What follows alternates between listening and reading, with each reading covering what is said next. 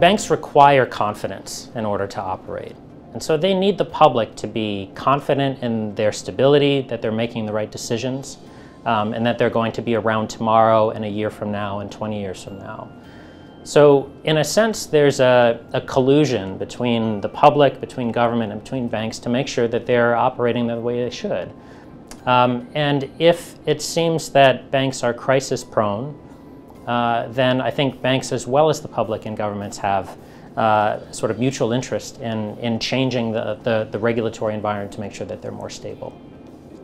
I think the fate of banks is really dependent on a mix of things. So one of them is certainly the context in which they're operating and who their competitors are, what the profit maximizing incentives are for banks based on that context.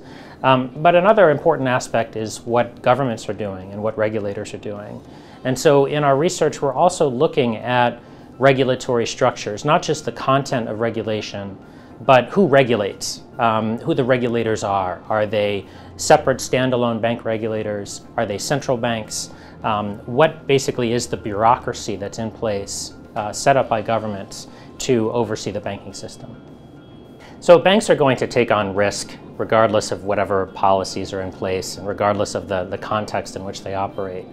And it's unlikely that policymakers would be able to change the real structure of financial markets in a substantial way to alter the possibility of a crisis. But I think there are things that regulators can do, given awareness of what the incentives might be for banks given the context. So it might be, for example, that regulators in banking systems where there are larger non-bank financial markets, stock markets and so on, that they might be more aware of the types of risks that banks could take on as a result of those pressures and could implement policies to make sure that they don't take on as much risk.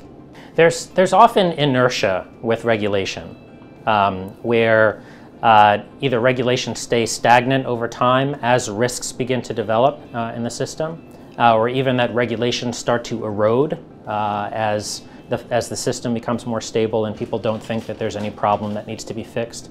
And then when a crisis happens, there's usually a window of opportunity to change the regulatory environment, to change the activities that financial actors are engaging in. I think that window is starting to close.